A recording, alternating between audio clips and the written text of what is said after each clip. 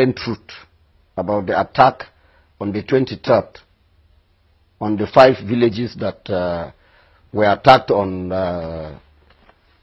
Saturday night. We make calls. Even the STF commander was fully informed. He did not send his men there. What he told us was his men are already there.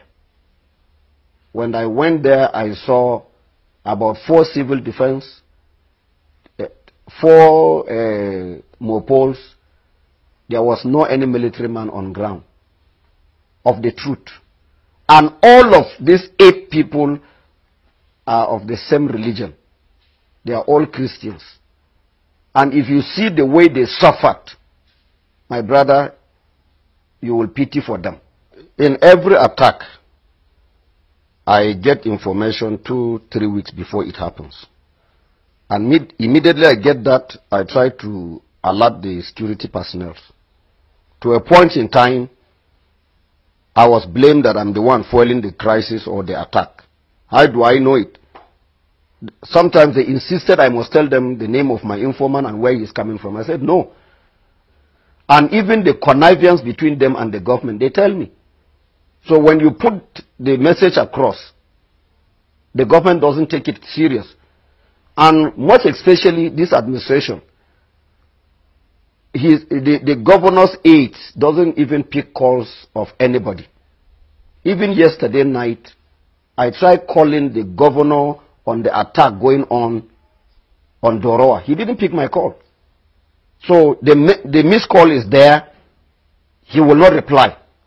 Sometimes his PA will give you a message, noted, and it is gone. Even at the heat of the crisis. So you call the STF, their spokesman will tell you they are not aware, and it goes. And most especially, the attack is perpetrated by these military men.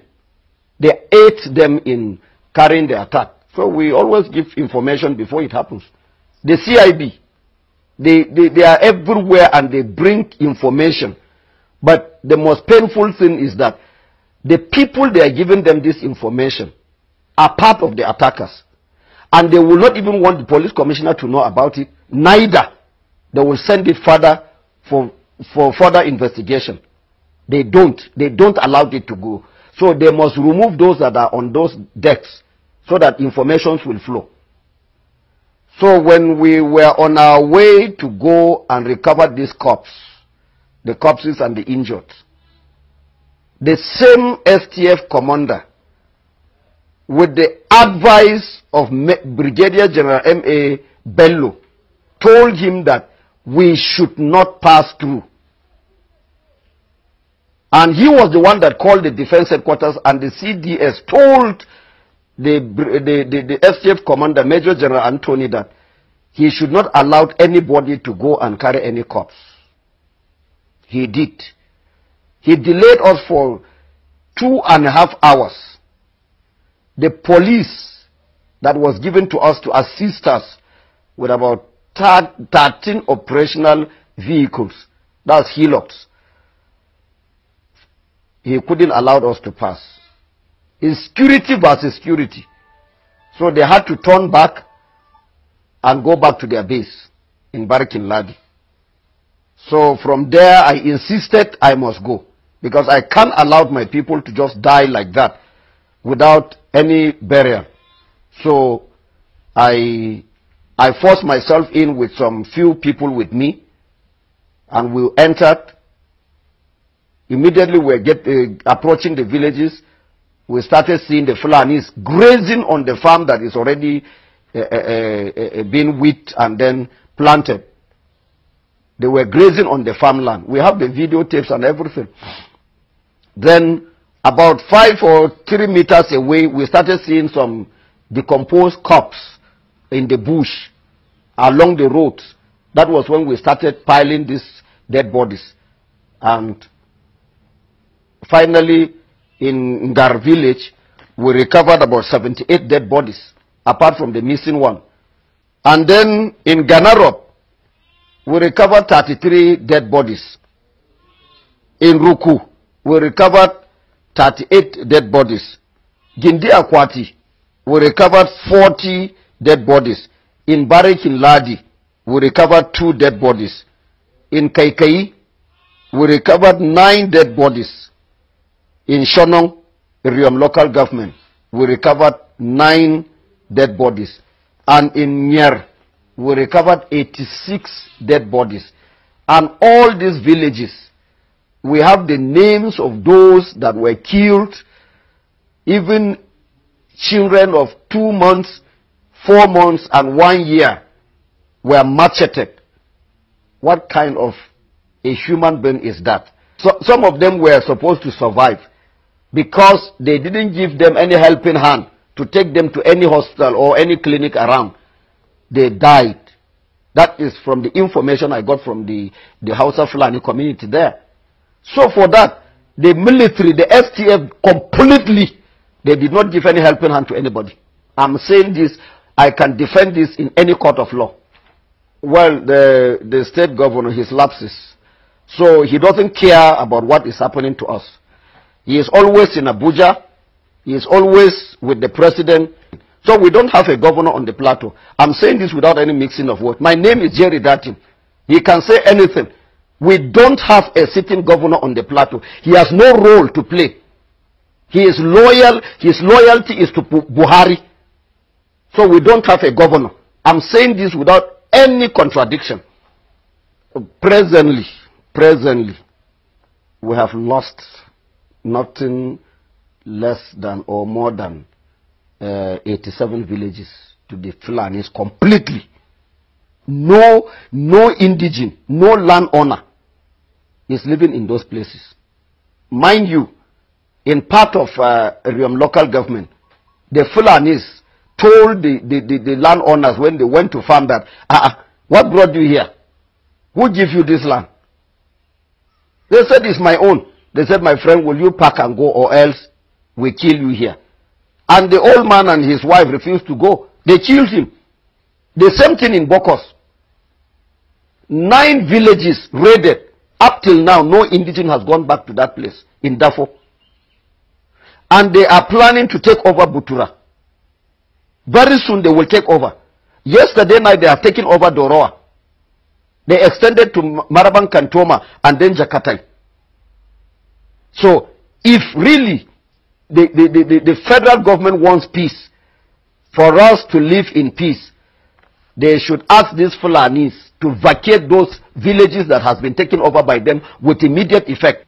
If they really want us to live in peace, they should ask the Fulani to vacate all these places that they have occupied, that it has become their territory. We have one traditional ruler who is taking care of us, who is our voice, is Aku Uka of Ukari. But the rest, we don't have traditional rulers. I will say this without any mixing of words. Reason is because they have been politicized. They go along with the government of the day. And they are all under Buhari. He gives them instruction. He paid them their salaries, and that is all. We are no longer important to any traditional ruler on the planet Earth. Those that did the killing, as I told you, the burial that took place in Gar, which I did, I officiated the burial. It was the same Fulanis and the Hausa community within there that helped me in digging the grave. And they know the perpetrators. They know them. They saw their guns. And nobody was arrested.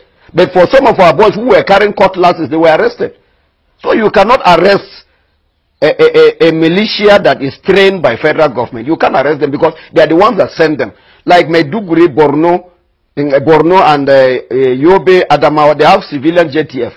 Can you arrest civilian JTF? You can't. So they are part and parcel of the military. So you cannot touch your colleagues. But the soldiers can arrest, they can harass police, but they cannot harass the Fulanis. Everybody knows that the military are part of the problem. If they remove security, if they remove the STF or JTF, wherever they are today in this country, we will live in peace. Some of the security agencies, they were the ones that reliably informed us because they loaded these things in their presence. And these uniforms are already in Plateau and they are with the Fulanis, I will tell you that Brigadier General Bello was the one that went to distribute this uniform.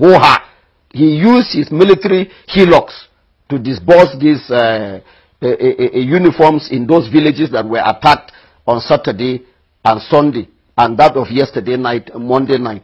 So General Bello is fully aware. If he can be arrested and then questioned, he will tell them where he kept the uniform and how he distributed them. Whenever they come, any commander that come here, he is coming to make his billions and go away. The Fulanis are giving them cows. I remember what do you call it? My contact with T.C. Ude, General T.C. Ude. He detained me for 5 weeks. He collected cows from the Fulanis. The day he moved the cows from Plateau to his village, that was the day I made my call, and he was retired. Voluntarily, by force. The same thing all of them are doing. They will tell you they are Christians. General Anthony is speaking with the Sultan. He takes directive from the Sultan direct. Because Bello is here on a mission. What kind of a country is that? People, the whole world have spoken about the combination of the army chiefs. But Buhari is not giving us consent. So he is here to actualize Islamization of Nigeria.